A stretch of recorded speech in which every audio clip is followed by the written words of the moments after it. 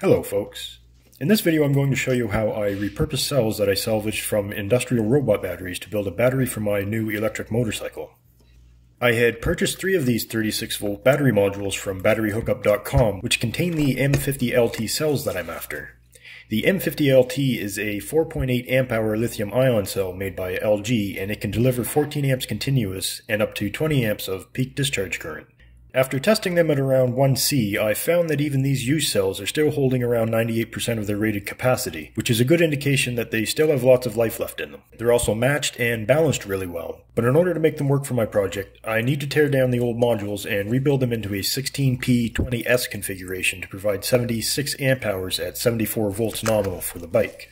Besides saving money, one of the great things about repurposing old batteries is all of the extra parts that you get with the cells. I've heard some people claim that this gray material provides some sort of cooling effect, but from what I can tell, it's just silicone putty used to fill the gap between the battery and the case to keep it from flopping around and shorting out on something inside. But I could be wrong, so I'll put it in a bag and save it with everything else anyway. You can see the positive and negative connections are all exposed after removing the gray material, so I immediately covered them with tape to prevent shorting something while it's being disassembled. I used builder's tuck tape because as a carpenter I have a lot of it on hand, so it's just more convenient to use than ordering Kapton tape. Tuck tape is made of polypropylene, which has excellent dielectric strength and arc resistance, so it's a suitable alternative despite being made for sealing building insulation and sheathing. The modules also have a BMS built into them, but they can only handle 30 or 40 amps at 36 volts, so I removed those and saved them for a future project.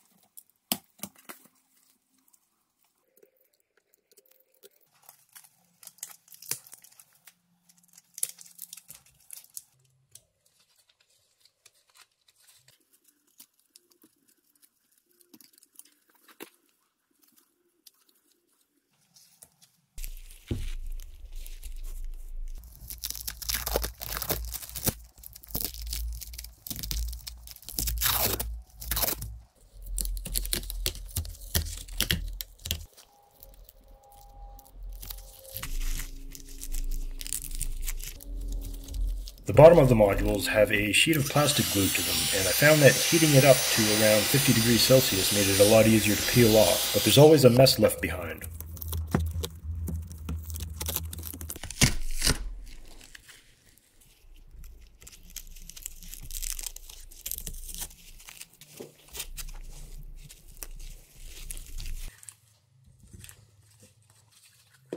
Once the glue was cleaned off, I checked the voltage of each of the P groups to make sure they matched.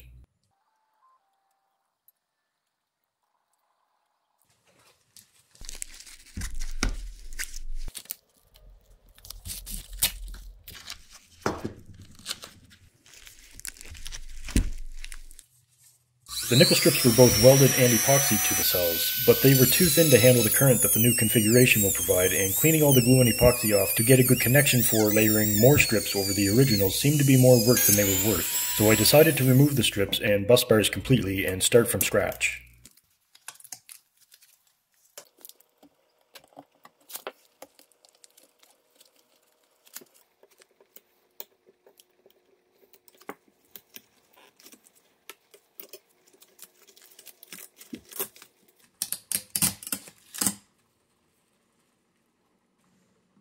I removed the strips very carefully by using a small, dull wood chisel to pry the strips away from the cells and using the cell holder for leverage to avoid prying against the cell itself. These are not like the LFP cells that I've worked with in the past. They have a different chemistry to provide a higher energy density and are more unstable as a result, so they can burst into flames if they're punctured.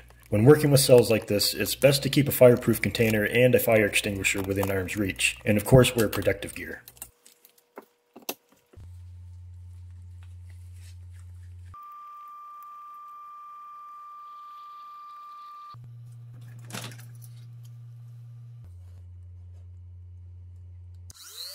After the strips are removed, the spot welds are still left behind, so I clean those up with a Dremel tool, again being very careful not to puncture the cells. Then I removed any remnants of the epoxy that might be left behind with some fine sandpaper.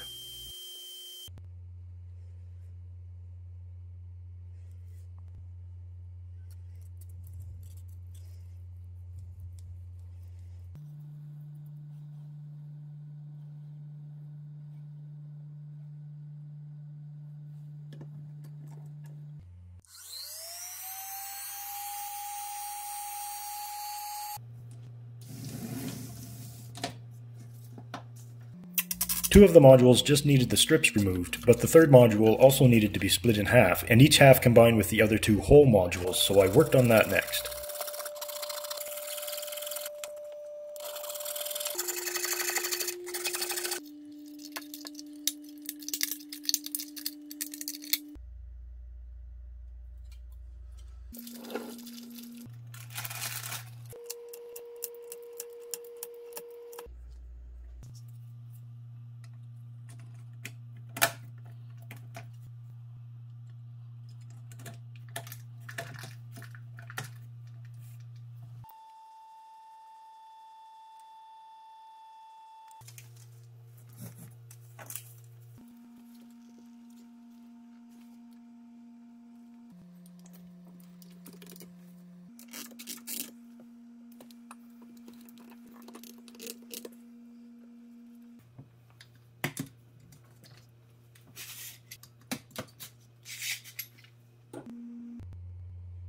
Once the modules were combined, I could start reconnecting the cells using 8mm wide by 0.2mm thick pure nickel strips and my new K-weld spot welder.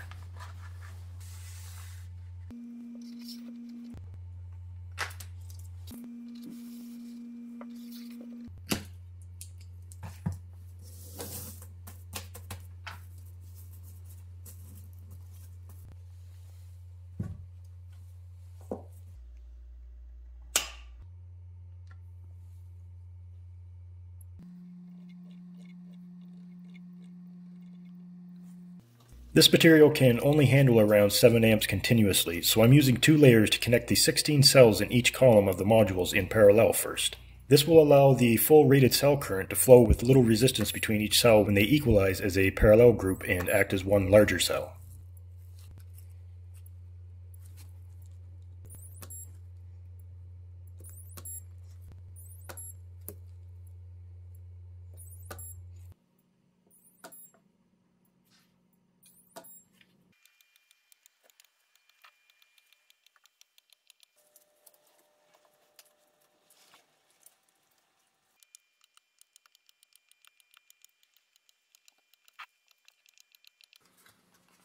After the cells in each column were connected in parallel, I then connected the P groups in series, again using 2 layers of 8mm by 0.2mm nickel strips at each cell location. This ensures that each cell can safely transfer the full rated current to the adjacent cell in the next P group.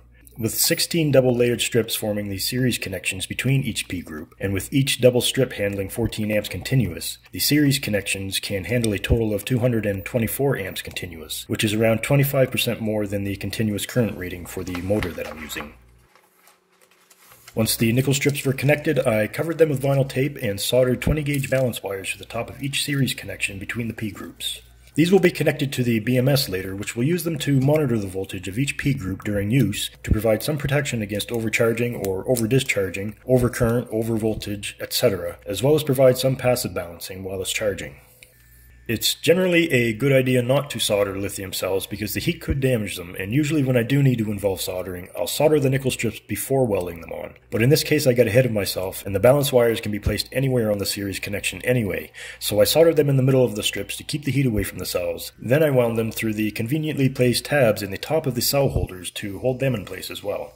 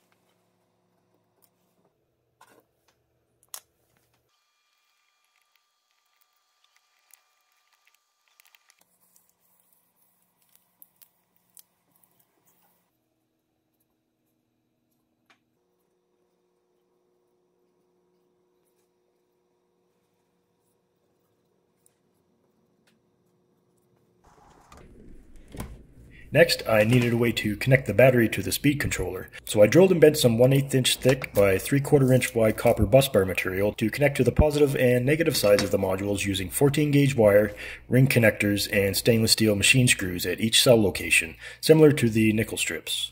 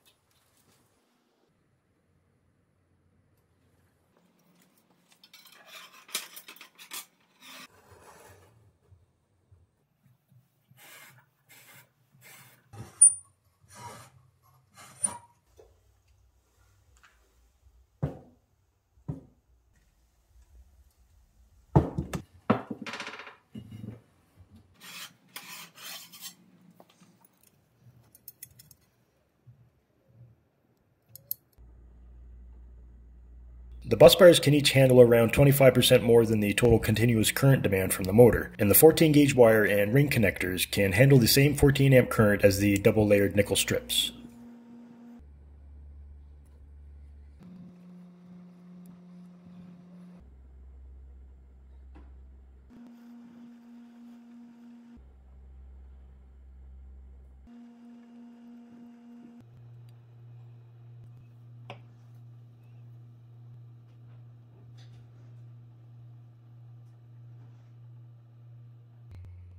After connecting the ring terminals, I placed a small amount of 5-minute epoxy around the base of the screws to help lock them to the bus bar and prevent them from vibrating loose over time, with the added bonus of sealing and protecting the connection from moisture like condensation.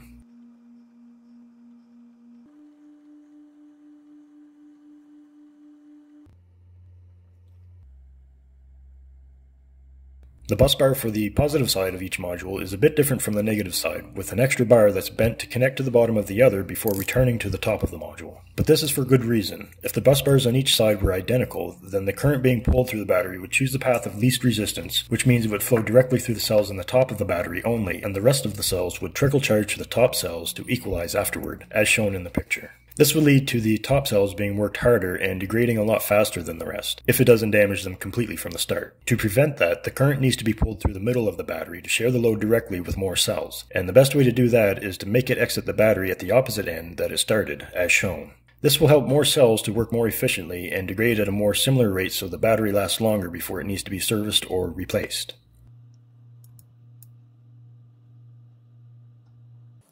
I then soldered the 14 gauge wires to a nickel strip so that the solder joint lands between each cell when the strip is welded to them later.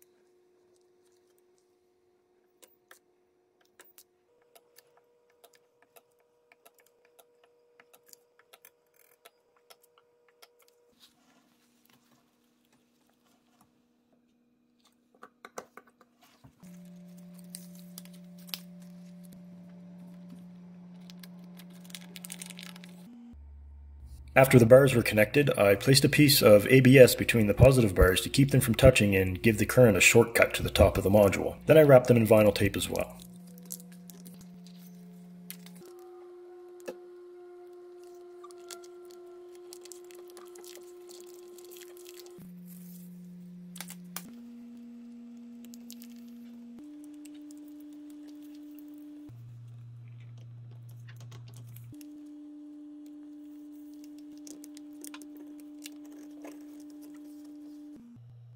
to help hold the bars in place when I'm connecting cables for the controller later, I printed a vented carbon fiber PETG cap that fits over each module and secures the top of the bars. I would have done this in one piece, but my 3D printers aren't large enough, so I printed them in 3 pieces and connected them with 5-minute epoxy. This will be reinforced further by the cases that will house and protect each module.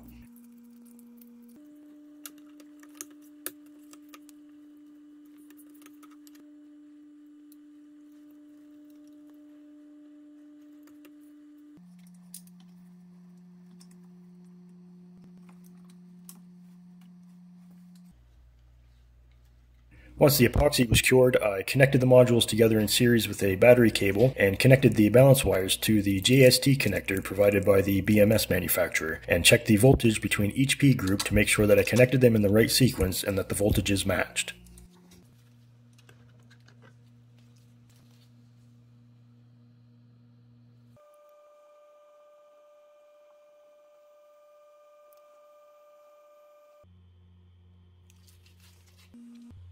The BMS that I'm using is a daily that's rated for 250 amps continuous. It has a built-in fan for better cooling and also comes with Bluetooth so the user can connect to their app to view information about the condition of the battery or make changes to certain settings. It's just a passive BMS, so it's limited in its balancing ability compared to an active BMS, but it's affordable and it does have all the necessary features for protecting a lithium battery when it's discharging or charging.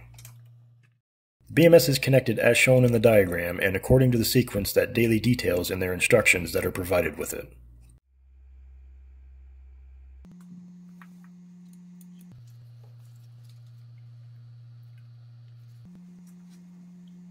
After the BMS was connected, I pressed the activation button on the Bluetooth dongle to wake it up, then opened the app on my smartphone to check that it's working. If the BMS is turned on, then a device name will appear on the first screen after opening the app. Clicking that will take you to the main status screen, which gives you information about the state of charge, the battery voltage, discharge and charge current, temperature, as well as individual cell voltage. You can see that the voltage difference between the cells is less than half a millivolt, so they were balanced really well to begin with. This page is also where error codes will appear if there's ever a problem, and right now it looks like everything is fine with the exception of the state of charge meter, which should be reading around 95% at 82.8 volts. But that won't ever be correct after it's first booted up because it depends on the battery specs, which the user needs to set in the parameter settings. The first section under parameter settings shows all of the default protection settings like overvoltage and undervoltage, overdischarging and overcharging, cell volt difference, etc. The next section allows you to set the amp hour rating for your battery, the nominal voltage of your cells, and when you want to trigger balancing. You can also change the state of charge meter here, which I'll do now to show you how, but it's best to do this after the battery's been cycled a few times, then fully charged and left to rest for about 24 hours. After that, set the meter to 100% in the app, and it should keep track of how many kilowatt hours you use or put back into the battery, and compare that with the amp hour rating that you entered to match the state of charge meter accordingly. In order to save any settings that you change here, you need to click the Set button and enter a passcode. The default factory code is 123456.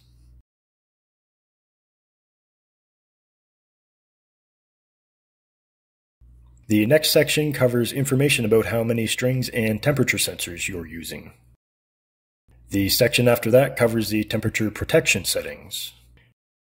And the last section allows you to enable or disable the charge and discharge switches manually, perform a factory reset, or change your password. After going back to the main status page, you can see that the state of charge meter now shows 95%. But again, I'll probably have to change that after I cycle the battery a few times in the bike. But it won't hurt anything being inaccurate until then. It's just there for the user's reference. Everything else is based on the protection settings. That's it for this video. I haven't decided exactly how I'm going to encase the modules yet. Vacuum forming ABS like I did for the modules in the buggy would be quick and simple, but these cells are going to get a lot warmer than the LFPs, so I'm not sure ABS will be suitable. Aluminum could withstand and transfer heat better, but it's also harder to work. I specifically built the battery into 2 separate modules so they can be spaced apart an inch or so in the bike for better forced air cooling though, and to make it lighter to install. But after I figure out how to encase them, I'll get them wired up in the bike and take it for a quick test ride to see how the suspension will work, and I'll cover that in the next video. Until then, take care folks.